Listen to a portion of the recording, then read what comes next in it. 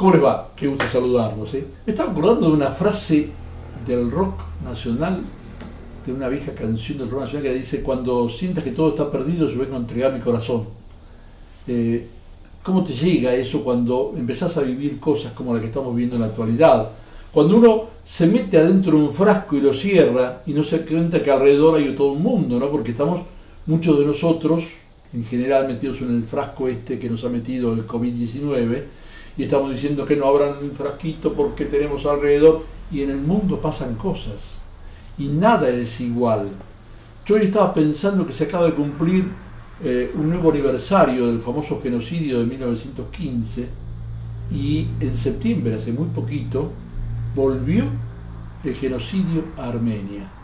Es decir, vuelve a sufrir un ataque de fuerzas turcas con otras más y con algunos mercenarios pagos del ISIS que van a matar gente, y están sufriendo eso, que son bombardeos. Y uno apenas lo percibe porque está tan lejos y uno está tan metido en esta burbuja permanente de que estamos mal, que la economía, que el COVID, que no percibimos estas cosas que pasan en el mundo. Por eso me voy a conectar con uno de los descendientes de armenios que escaparon en 1915 de aquel famoso genocidio, con un hombre que viene mucho a Bariloche porque ama Bariloche, pero que vive en Buenos Aires y que está acá directamente en un Zoom con nosotros para este artículo 14. Ahí estamos con él. Son muchos años de historia, pero muchos, en serio, Miren, recién estaba hablando que ahí está el monte Arará, donde según las creencias bíblicas, Moisés encontró el arca, bueno, todas esas cosas que hacen que la historia sea muy, muy amplia. Y estoy hablando de los armenios, que casi todos los conocemos por los apellidos largos, raros, con K, con M, ¿no? Acá en Bariloche por las estaciones de servicio, ustedes saben. Y muchos así, Aeropuertos Argentina 2000, que también viene de un apellido armenio. Pero Carlos Aram tiene un apellido corto. Si bien la terminación, Carlos, ¿cómo te va? Qué gusto saludarte. Igualmente, ¿cómo andan? ¿Todo bien? Las Am son todos armenios prácticamente. En realidad son mis dos nombres. Carlos Aram. Aram es un nombre armenio, pero mi apellido es Barcegian, así que no me escapo de la regla. Yo siempre por Carlos Aram y pensé que Aram era el apellido. No, es un nombre, es un nombre. Es un nombre bien armenio. Claro, todos los apellidos terminan en Ian, I-A-N en general, que significa descendiente de, ¿no? Como Pérez, claro, I-A-N, como, no sé, Nalbandián, Arnequian, Martín Caradagian, claro, por supuesto. Caradagian, el famoso de Martín Caradagian. Así es, terminan todos igual, tienen la misma terminación. Y una tradición en la Argentina de la comunidad armenia, colectividad armenia grande, porque están en todo el país prácticamente. Sí, hay una descendencia importante, la cuarta a nivel mundial. Son en mayoría descendientes de los sobrevivientes del genocidio de 1915. Y bueno, la mayoría están en Buenos Aires, hay en Córdoba, Rosario, bueno, hay descendencia en todas partes, también en Río Negro, en Bariloche. En 1915 son los que huyeron del genocidio, que se vinieron hacia Argentina. Claro, sí, es el genocidio que quiero que me lo cuente, porque estamos hablando del famoso genocidio que los turcos realizaron contra los armenios, ¿no? Me gustaría que lo cuentes un poquito, porque hay mucha gente que no sabe de esa historia. Claro, en realidad, los armenios vivían lo que era dentro del Imperio Otomano en esa época, ¿no es así? Eran una población autóctona, un pueblo originario de la región de Anatolia, y bueno, eran, digamos, una población con una identidad muy fuerte, una religión cristiana. Se dice que los armenios son el primer pueblo que adopta el cristianismo como religión oficial en el año 301 en el mundo. Digamos, dentro de un mar de pueblos musulmanes, ¿no es así? Entonces la identidad era muy clara. En 1915, por razones políticas, el gobierno de los turcos decide la eliminación de su población armenia, que bueno, mediante lo que después se describió como el primer genocidio del siglo XX, que por otro lado fue durante la Primera Guerra Mundial. Nosotros siempre decimos que ese modelo de exterminio después sirvió para que Alemania, que fue aliada de Turquía en las dos primeras guerras del Imperio Otomano, lleve a cabo el holocausto judío, ¿no? O sea, fue como el genocidio armenio no fue debidamente reconocido, ni sus autores castigados, entonces, bueno, la impunidad generó que hasta Hitler tiene una frase célebre que dice, bueno, hagamos lo que tenemos que hacer, total, ¿quién se acuerda hoy del aniquilamiento de los armenios? ¿No es así? Claro, sí. Así que Conozco hasta el la día frase. de hoy, claro, y hasta el día de hoy Turquía se niega a reconocer esta responsabilidad, también por razones políticas, etcétera, ¿no? No solo se niega, Así que sino bueno, que ha vuelto al ataque. Tengo sí, entendido, no sé ustedes así es. de la colectividad, pero yo tengo entendido que ha vuelto al ataque de Turquía contra los armenios. Sí, bueno, desde el 27 de octubre hay un ataque en la región, en la pequeña, región donde han quedado los armenios como repúblicas, un pequeño territorio en el Cáucaso. Hay un ataque de parte de un país que se llama Azerbaiyán y Turquía contra la población armenia de la zona. Entonces nosotros estamos denunciando, como descendientes de armenios esparcidos en el mundo, el intento de terminar lo que empezaron en 1915. O sea, el intento de terminar el genocidio. Hoy, a más de 13.000 kilómetros, hay una guerra. Yo sé que es lejos, pero me pega de muy cerca. Porque yo soy argentino, pero tengo sangre armenia. Si hoy puedo hablarte, es porque hace 105 años mi abuelo sobrevivió al genocidio armenio viniéndose para Argentina. Queremos paz en Armenia. El mundo no puede ni quiere vivir más en guerra. Por eso pido por la paz en Armenia. ¿Te sumás? Hace más de 100 años hubo un genocidio muchas veces silenciado por la historia. No podemos resolver nuestros conflictos a través de la fuerza. Niños de Arzaj viven en refugios. No podemos permitir que se repita la historia. Apelamos a la razón y al diálogo. No podemos ser indiferentes ante una agresión de estas características. No queremos otro genocidio. Luchamos para mantener viva la memoria. No me olvides. Lo hago por los míos, por los tuyos y por las víctimas, para que podamos seguir disfrutando de nuestra querida Armenia. Hoy no podemos permitir más guerras. Queremos vivir en paz. Por eso pido por la paz en Armenia. ¿Te sumás? Queremos la paz en Armenia. Paz en Armenia. La paz en Armenia. Paz en Armenia. Queremos la paz en Armenia. Paz en Armenia. Paz en Armenia. Paz en Armenia. Paz en Armenia. Paz en Armenia. Paz por Armenia. Paz en Armenia. Paz en Armenia. Paz en Armenia. Paz en Armenia. Paz en Armenia. Paz en Armenia. Paz en Armenia. Paz en Armenia.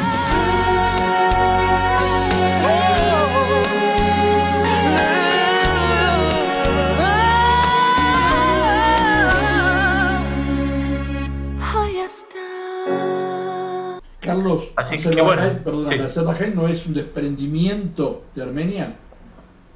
No. A ver, esto es un poquito complicado, pero lo tengo que explicar. Los turcos entran en la región desde el Asia Central en el año 1071, ¿sí? Y se asientan en la zona. Los armenios ya estaban 2000, 3000 años antes en la zona. Ellos dominan toda esa zona. Se forma el Imperio Otomano y una parte de los pueblos turcos quedan del lado del Imperio Ruso. Para contextualizar el lugar, de un lado estaba el Imperio Otomano, del otro lado el Imperio Ruso, del otro lado los persas, ¿no es así? O que es lo que sería Irán. Sí. Hoy sería, claro. Entonces, en esa zona es donde están los armenios en el Cáucaso, y bueno, esa parte de los turcos que quedó del lado del Imperio Ruso, en 1918 se forma un país que se llama Azerbaiyán. Son turcos, ¿sí? Igual que los turcos que quedaron en Turquía. El desprendimiento del que vos hablas, que ahora hay que aclarar que está en cuestión, es un territorio que se llama Nagorno-Karabaj, que se llama Artsaj para los armenios, tienen ese nombre, que fue cedido por Stalin en la época de la Unión Soviética a Azerbaiyán en un acuerdo con Turquía, simplemente porque como cualquier dictador tenía el poder para hacerlo, le cortó una parte, digamos, de la población armenia y se la entregó a Azerbaiyán. Bueno, desde ese momento, el problema existe. En 1988, cuando empiezan los movimientos nacionalistas dentro de la Unión Soviética, esta población vota un plebiscito y pide la reunificación con Armenia. Cae la Unión Soviética y empieza una guerra en la zona. en donde, bueno, hay limpiezas étnicas, hay desplazamiento de poblaciones, de cientos de miles de armenios de Azerbaiyán pasan a Armenia, otro tanto de azeríes pasan desde Armenia a Azerbaiyán, y y esa zona de Artsaj, de Nagorno-Karabaj, ganan la guerra los armenios y queda un conflicto latente, una frontera muy muy caliente, sin resolverse el problema de fondo. Lo que pasó hoy todavía no está resuelto. Hasta el día de hoy, lo que pasó el 27 de octubre, perdón, el 27 de septiembre. Es que, bueno, ingresa Turquía con Erdogan a la cabeza, que es el presidente turco. Turquía ingresa con una política de neo-otomanismo, ¿no? Con la intención de llevar adelante, digamos, una ideología panturquista, que es la ideología nacionalista turca, que por otro lado fue la que posibilitó el exterminio de los armenios en 1915. Este líder, este dictador turco, digamos así, genera no solamente el problema en la región del Cáucaso con los armenios, sino que tanto en Irak, en Siria, con Grecia, con Chipre, está prendiendo fuego toda la zona, ¿no? En Libia también. O sea que el coletazo que está sucediendo con los armenios es un coletazo más de esta política turca que ha adoptado este presidente, que está generando un problema muy muy grande en el mundo, ¿no es así? A punto tal de que los mismos terroristas pagos, del ISIS, que actuaron en la región de Siria hace unos años atrás, que hicieron un desastre, ahora Turquía los está exportando a la región del Cáucaso para que peleen contra los armenios. Es la misma problemática regional que es trasladada al Cáucaso, que tiene, digamos, un problema muy grande en la zona porque intervienen muchas potencias. Tiene un potencial de explosivo muy muy grande, porque esa es una zona de interés geopolítico para Rusia y para Irán. Entonces hay un montón de intereses que se están poniendo en juego en esta guerra, no solamente un problema solamente de los armenios. Pero bueno, los armenios son los que están sufriendo. ¿No? ¿Cuántas cosas que uno no sabe? Porque al estar tan alejado, sí. Yo estuve hace 2 años, la última vez estuve en Grecia, y claro, esas cosas no se hablan, no se saben en realidad. Grecia estaba sufriendo una crisis económica terrible toda esa época, estaba con el corralito, con todo eso, pero no se habla de toda esta geopolítica internacional que está arrasando la zona, ¿no? Esperad un segundito, Carlos, vamos a hacer una pequeña pausa y sigo hablando con vos. ¿Cómo no? Estamos hablando de los armenios, ¿no? Carlos Arán está en este diálogo y de vuelta conmigo. ¿En dónde estás en este momento, Carlos? Me encuentro en Buenos Aires. En Buenos Aires. Está en Buenos Aires. Yo acá en Bariloche, en Buenos Aires, pero entablamos este diálogo por esto que está ocurriendo hace menos de un mes, cuando se comenzó a saber que nuevamente hay muchas muertes de armenios en manos de las fuerzas turcas. Si vas a jugar, acordate, hacelo a través de Lotería de Río Negro, porque con Lotería de Río Negro todos ganamos.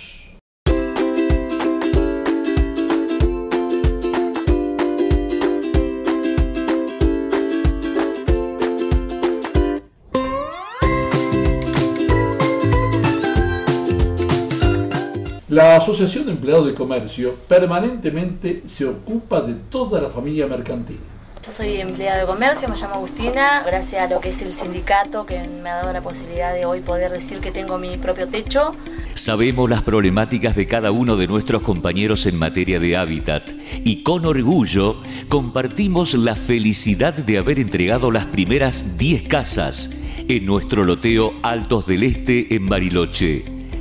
Seguiremos brindando las soluciones habitacionales a más compañeros, sumando nuevos proyectos para que cada trabajador pueda invertir gran parte de su salario en su casa propia. Y nada, lo más lindo que puedo decir importante es que hoy podemos contar con nuestro propio techo, que es nuestra casa.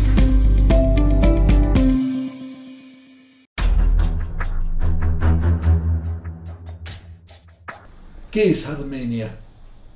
Armenia es esos apellidos raros, como yo le decía a Carlos, ¿no? Es Calí Gibran de aquella época con sus escritos, es ¿qué es? ¿Es el monte donde estaba el arca de Noé? Es que yo dije el arca de Moisés, pero era el arca de Noé porque uno se le va a veces ese tipo de cosas de la memoria, pero el arca de Noé es famosa. ¿Qué es Armenia? Bueno, nada mejor que recordar la historia, que ver lo que es Armenia en la actualidad, que vivir aquel holocausto terrible de ellos, que visualizarlo a través de la imagen.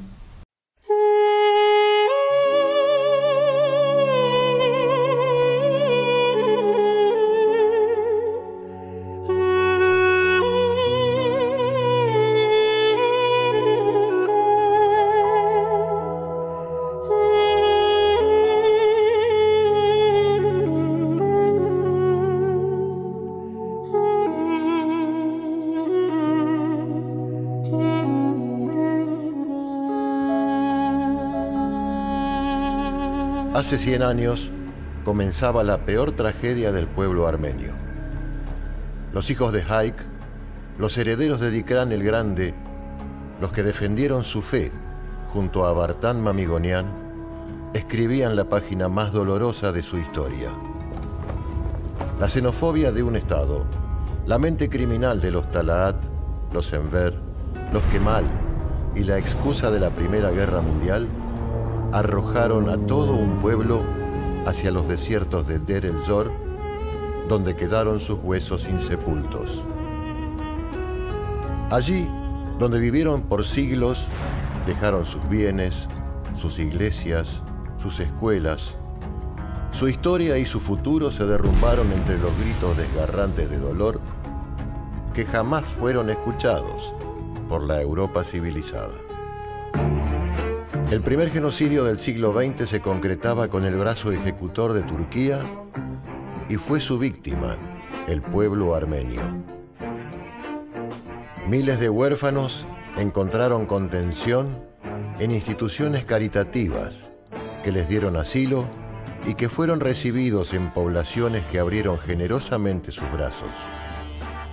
Ellos, con su historia milenaria a cuestas, con el orgullo del que lucha por defender su identidad, fueron recomponiendo sus vidas, levantando iglesias, construyendo escuelas, dando así origen a la diáspora armenia. 2 millones de armenios vivían hacia 1900 en diferentes poblaciones del Imperio Otomano. Solo sobrevivieron 500.000 después del genocidio. La mayor parte de los territorios de la Armenia occidental, cerca de 300.000 kilómetros cuadrados, fueron usurpados por Turquía. La superficie actual del territorio armenio quedó reducida a 28.000 kilómetros cuadrados. Las más de 1.000 iglesias y monasterios fueron destruidos sistemáticamente, iniciando así el genocidio cultural. Solo permanecen 40 como mudos testigos de la presencia armenia en la región. Los bienes y las propiedades de las víctimas fueron confiscados por el Estado turco. La muerte indiscriminada de 1,5 millones de personas, entre hombres, mujeres y niños, fue soslayada por las potencias mundiales que, al retirarse del Imperio Otomano, dejaron a merced de las hordas turcas a la población armenia. Recién hacia 1948, la ONU adopta el término genocidio para tipificar estos crímenes de lesa humanidad donde son exterminados grupos étnicos o religiosos. El polaco Rafael Lemkin, sobreviviente del holocausto en el que el nazismo eliminó a millones de judíos, es quien lo propone ante el organismo mundial. La desaparición de gran parte de la población armenia a manos del Estado turco otomano es un crimen de genocidio que no prescribe. La existencia de una diáspora armenia que se constituyó a partir de este hecho criminal es la prueba irrefutable de que el Imperio Otomano y el Estado turco, como su continuidad jurídico-legal, son los responsables. En Yereván, hacia 1965, se construyó el Yizernagapert, Fortaleza de las Golondrinas, un memorial que con su llama votiva es el recuerdo permanente de los mártires de abril. Un museo rescata en sus galerías los testimonios más desgarrantes de la tragedia armenia. En la explanada superior se inscriben como eterno homenaje cada uno de los pueblos desde donde salieron las caravanas de la muerte. Muchos países han reconocido oficialmente el genocidio armenio. Argentina, Uruguay, Chile, Bolivia, Venezuela, Líbano, Chipre, Grecia, Italia, el Vaticano, Francia, Suiza, Bélgica, Holanda, Polonia, Lituania, Suecia, Rusia, Canadá, además de 43 estados de los Estados Unidos. En nuestro país, los doctores Raúl Alfonsín y Néstor Kirchner, ambos presidentes de la Nación, lo reconocieron. La Ley 26.199, sancionada en 2007 por el Congreso Nacional, declara el día 24 de abril como Día de Acción por la Tolerancia y el Respeto entre los Pueblos. En Córdoba, bajo el mandato del gobernador José Manuel de la Sota, la legislatura provincial reconoció el genocidio armenio mediante la ley número 9315, que declara el 24 de abril como Día de Conmemoración del Genocidio contra el pueblo armenio. Luego ratificada por la ley provincial 9585, que promueve la enseñanza del genocidio armenio en los establecimientos escolares.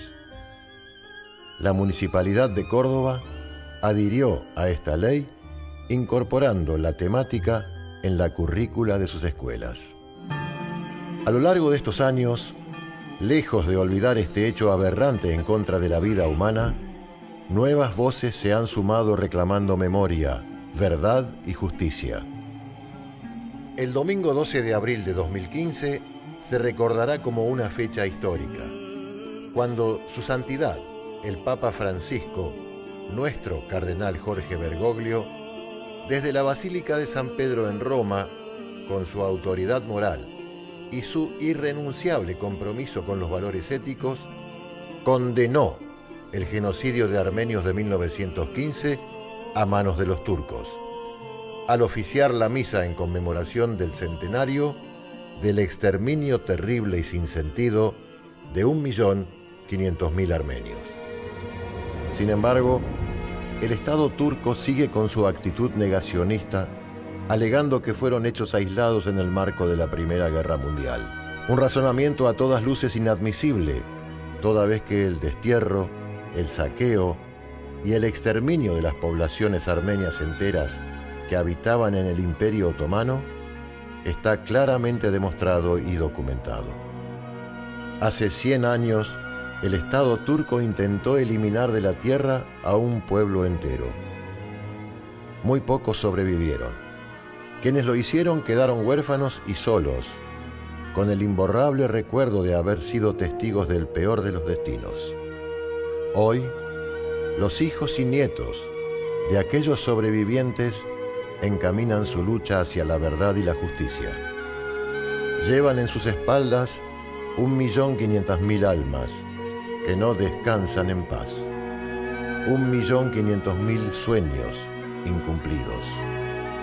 El olvido es el peor de los finales.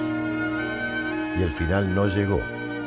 Cada día es un nuevo comienzo para dar vida a la memoria.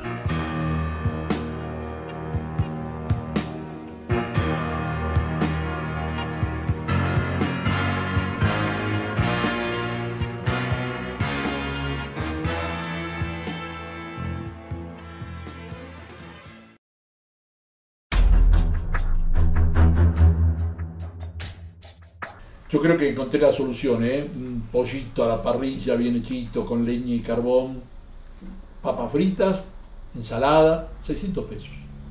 O una buena porción de cordero, vacío, chorizo, morcilla, un buen bife, todo hecho a la parrilla. Y si no, pido empanadas, que son ricas. Las empanadas no saben lo que son. Y si necesito algo más, tengo bebidas, tengo la boutique de todas las verduras y frutas. estilo campestre, en la calle San Martín, antes de llegar al monolito, es mi solución.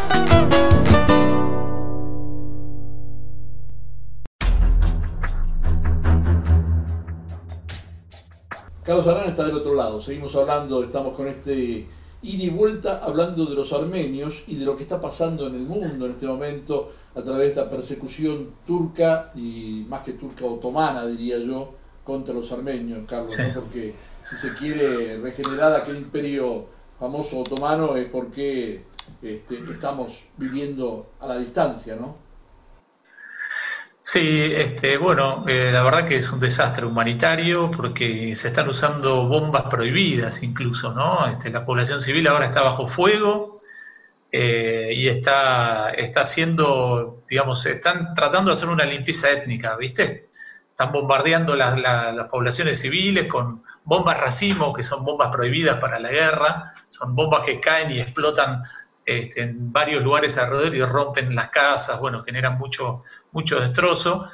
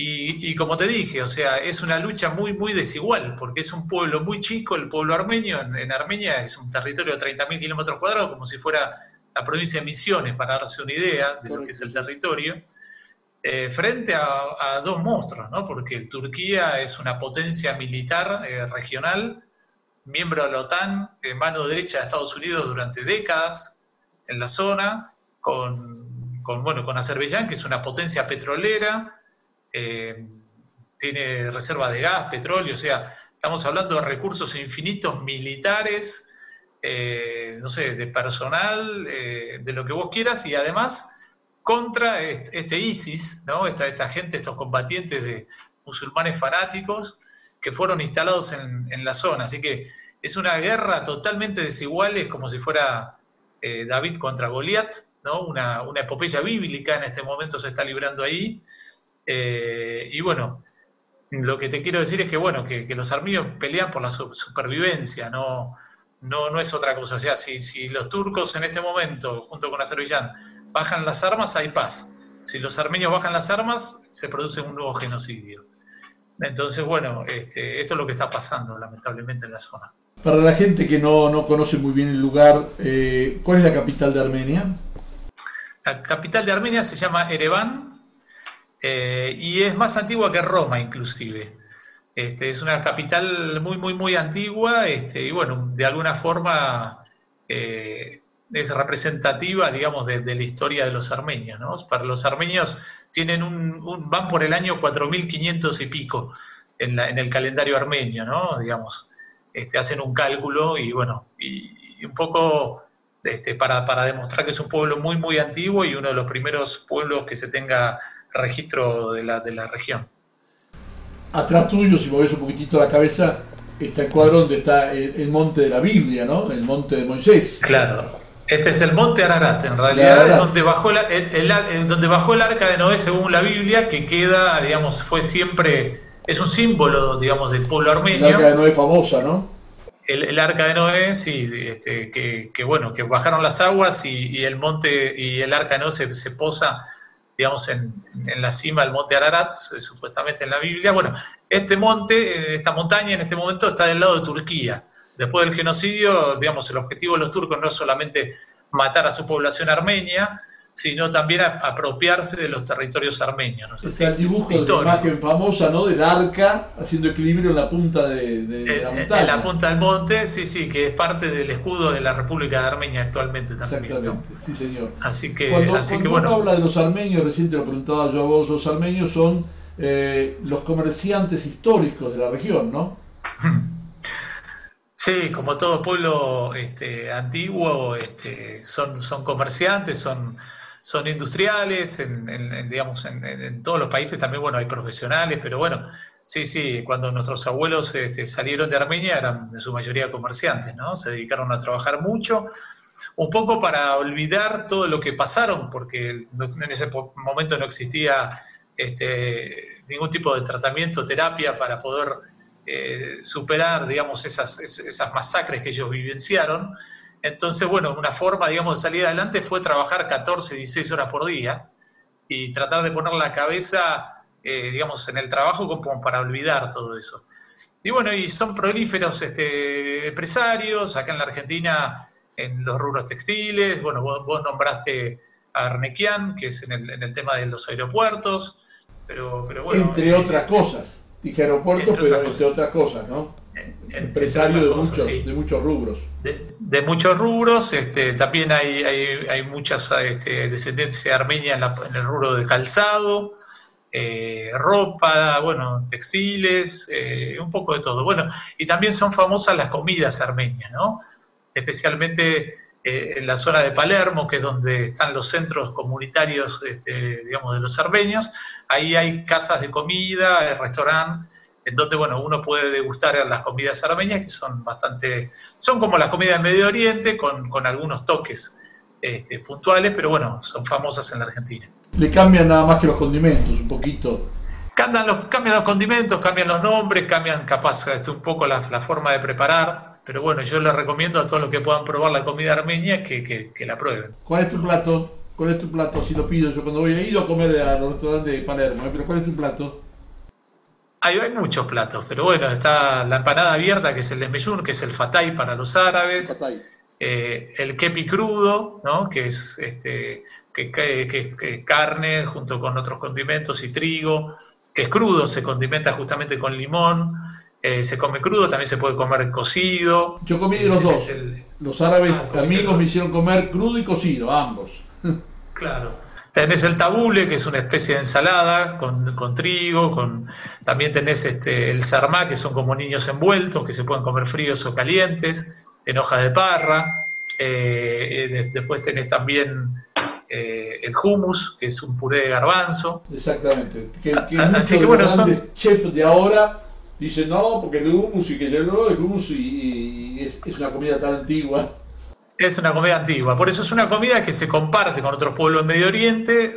Digamos, hay comidas más específicas, pero bueno, sería largo ahora de explicar. No, pero es lindo para aquellos que no son conocedores de todo este tema, como para, por ejemplo, los cristianos que no conocen de que allí estuvo el arca de Noé, según la Biblia, para aquellos que no saben que en 1915 comenzaron a venir los armenios hacia Argentina cuando hacía pocos años que había nacido el tango en Argentina, por ejemplo. Y ya en Buenos Aires había armenios. Entonces es parte de la historia de nuestro país esa comunidad o colectividad que han sido grandes comerciantes, ¿no? El 11 está compuesto por muchos armenios. Hay también muchos armenios, aparte, bueno, de otras nacionalidades. Ahora somos todos argentinos, por supuesto, ¿no? O sea, somos descendencia. Pero bueno, es una comunidad muy integrada, que tiene más de 100 años en la Argentina, somos tercera, cuarta generación, vamos por la quinta también, pero bueno, es una comunidad que guardó, como no son sobrevivientes, ¿no? Somos, digamos, descendientes de los sobrevivientes, guardó muy fuerte lo que sería el reclamo, ¿no? El reclamo de justicia, que se va pasando de generación en generación, y vos ves las manifestaciones que hubieron hace poquito en Buenos Aires por este tema del ataque contra Armenia. Vos ves que el 80-90% eran todos jóvenes. Entonces te das cuenta que va pasando el reclamo de generación en generación, porque es una herida que no está cerrada, ¿no? ¿Vos todavía tenés alguna familia viviendo en Armenia, o ya toda tu familia está en Argentina? De parte de mi abuela, tengo parte que se quedó ahí, digamos, que pudieron sobrevivir del genocidio y bueno, se refugiaron ahí, quedaron ahí. Pero bueno, casi toda mi familia es de acá, mis padres nacieron acá, o sea que mis primos somos todos argentinos, orgullosamente argentinos.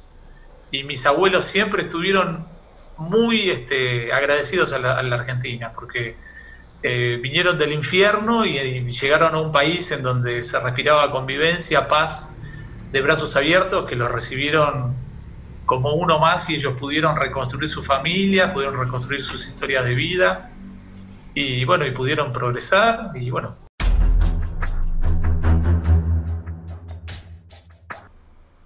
Nos acompaña el gobierno de la provincia de Río Negro. Mirá.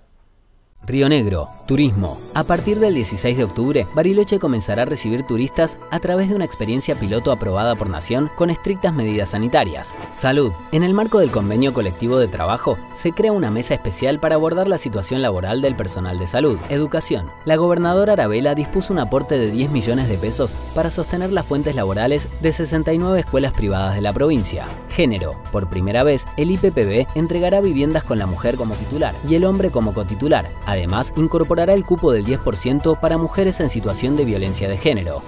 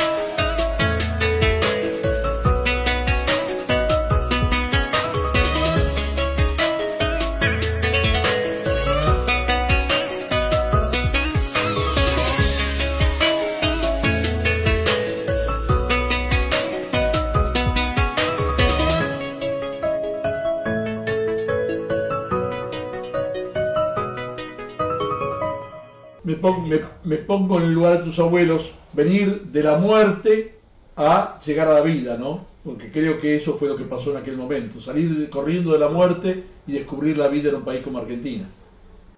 Totalmente, este país sigue siendo un paraíso, ¿no? En muchos casos. Tenemos nuestros problemas, pero al lado de lo que viven otros países, seguimos siendo un paraíso en el mundo. Vos estás ligado un poco a Bariloche porque haces viajes a Bariloche. ¿Por qué te ligas a Bariloche? Bueno, trabajo, amistades, relaciones, y bueno, la verdad que soy un amante de Bariloche, me encanta Bariloche, viajo cada vez que puedo, ahora no puedo, por el tema del COVID, ¿no? No nos permiten viajar. Pero en Bariloche también hay descendencia armenia, les quería contar esto también. Hay algunas familias que están allí, que bueno, que este año no, pero el año pasado se conmemoró el 24 de abril un nuevo aniversario del genocidio armenio, se hizo un acto, tuvo buena repercusión en los medios, en los diarios, y bueno, gracias a Dios la gente ahí también se enteró.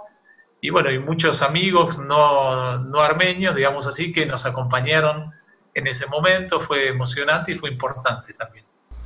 Vamos a seguir en los próximos bloques que tenemos en nuestro programa. Vamos a seguir viendo imágenes de Armenia, de la Armenia linda, que se puede ver como turística, y de la Armenia que está sufriendo, las dos cosas, porque todo constituye el mismo país. Es decir, el país de la alegría y el país de la tristeza, es lo mismo, están todos en el mismo lugar, así que eso vamos a hacer nosotros ahora también, Carlos, seguir viendo estas imágenes que vos nos estás enviando en este momento, y te agradezco la charla para aprender, porque mi padre siempre me lo dijo, ¿no? Siempre es bueno seguir aprendiendo, y hay muchas cosas que uno no sabe y tiene que de alguna manera informarse, y esto es parte de lo que yo hago. Me parece fantástico y yo te quiero agradecer mucho la posibilidad que nos estás dando de poder compartir esto con el público de Bariloche, tan querido. Carlos, un abrazo grande, en vos un abrazo a todas las familias armenias que están en el país, en Bariloche y allí en Buenos Aires también. Y bueno, nos encontraremos cuando lo disponga el COVID y vos puedas venir a visitarnos o yo vaya a Buenos Aires, y allí entonces nos daremos el abrazo que corresponde, así que hacemos ahora a la distancia. Gracias. Dale, así será. Gracias a vos. Que anden bien.